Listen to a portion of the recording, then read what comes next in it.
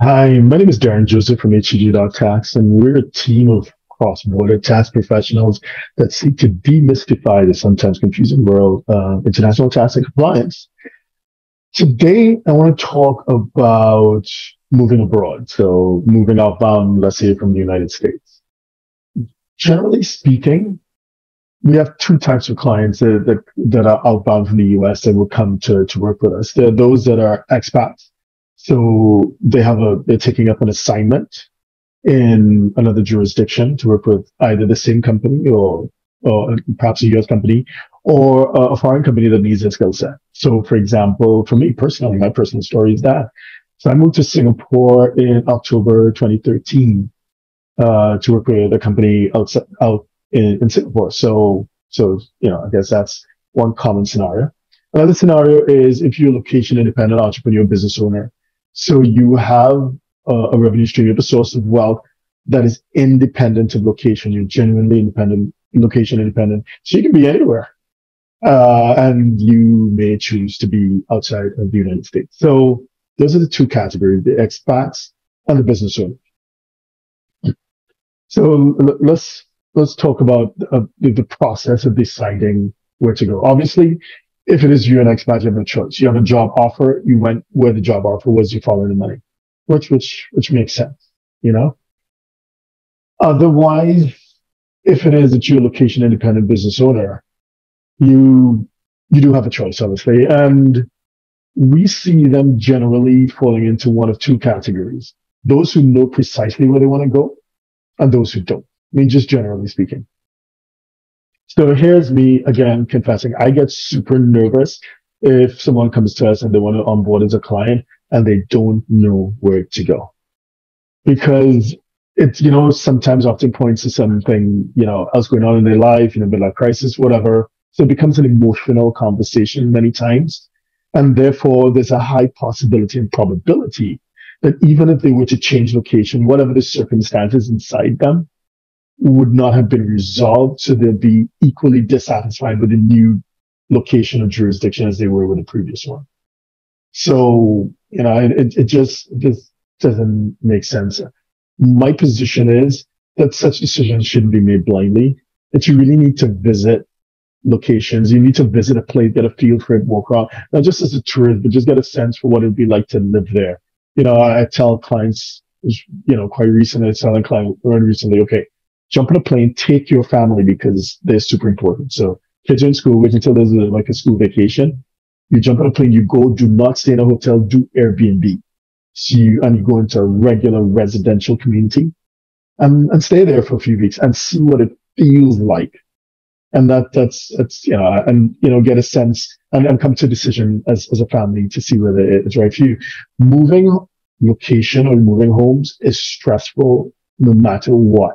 I mean, you have differences in culture, depending on where you're going, differences in language, just response times, you just want to get stuff done. And sometimes in some places, things work more smoothly, more efficiently. Like, for example, Singapore, generally speaking, things get done way faster, especially when the government is involved, as opposed to, let's say, the US, the UK, or Canada. But conversely, if you're going to like Spain or France, maybe things take a bit longer. So, just kind of keep that in mind. Bureaucracy levels, just the modern conveniences, like there's some jurisdictions where there's no Amazon next day delivery. For example, Portugal. Amazon really doesn't operate in Portugal for whatever reason. So people order off, or from what I can see, off of Amazon in Spain and try to get stuff delivered into Portugal. But then there's stuff with duties and I don't know, it kind of gets messy.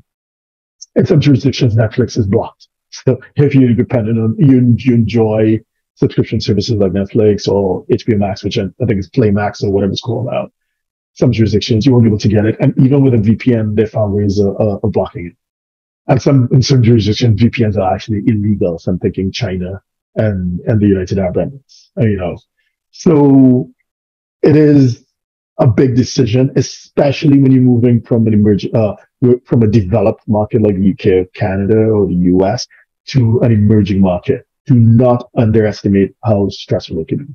So anyway, so as tax advisors, we generally offer two options. One, we offer advisory to these are clients we deal with day in, day out clients who know generally where they want to go. We talk them through pre-immigration tax planning process. We look at their portfolio of investments and we look at the tax consequences of them moving to that jurisdiction. And we talk them through it, or we prefer to mathematically model it so you can see exactly what will be the impact on your pocket of staying where you are versus moving to wherever you can spend. For those that don't, we do have a way. I mean, we try still to work with them. We still try to work with people in that situation. We walk them through a questionnaire we've developed with over 100 questions. And based on that, we will narrow it down to 2 or 3 jurisdictions that we think will be a right fit for them. We talk them through that process and we model the impact of them moving to it. So generally speaking, as tax advisors, that's how we've done. So I've done talks with business owners, all across Asia, the UAE, Europe, UK, Caribbean, of course, the United States. And then, so I love doing public talks. In fact, in September, I'm doing 3 talks, one in Singapore, on the first Monday in September, and then on the 12th and the 14th, I'm in New York and in Beverly Hills, California. So have a look at HTJ.tax if you're in those neighborhoods and you want to come and check it out. So anyway, we deal with hundreds of clients a year, just in terms of tax advisors and tax clients as well, one-on-one basis as onboarded clients. So if it is that you're a business owner, my advice is pretty simple. And, maybe I'm doing myself out of a job, but that's okay. It's important that the customer gets what the customer needs to get, right? You as the client, you get what you need to get. And take some time and travel and see the options firsthand. In the long term, it's cheaper and lead to a more sustainable, a more comfortable process for you and your family. So don't just outsource the whole job of figuring out where you want to go. Hope that helps. Have a look at our website, HTJ.tax. We have over 2,000 articles trying to demystify the confusing world of cross-border tax compliance. We have our YouTube channel where we have over 1,000 videos. Wherever you get your favorite podcast, chances are we are there also.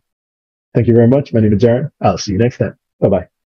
So if you're a 6, 7, or 8-figure investor, entrepreneur, or business owner who needs a tailor-made solution from a qualified team of professionals, we can help you achieve the international lifestyle, the freedom, and even the tax savings you're looking for.